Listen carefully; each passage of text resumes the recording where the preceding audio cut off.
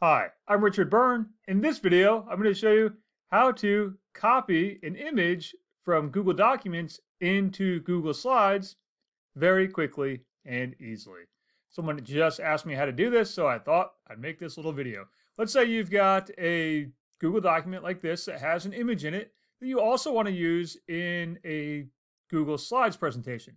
Well, just right-click on the image, select Copy, and then in your Google Slide, right-click and select Paste, and now you have your image on your slide.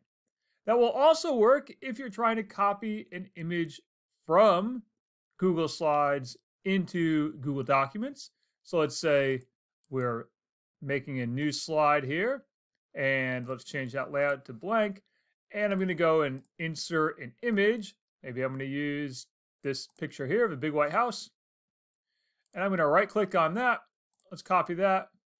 And then here in the document, we'll right click and we'll paste that right into place. So that's a quick and easy way to copy images from Google Docs to Google Slides and from Google Slides back to Google Docs. As always, for more things like this, please check out freetech4teachers.com or subscribe to my YouTube channel.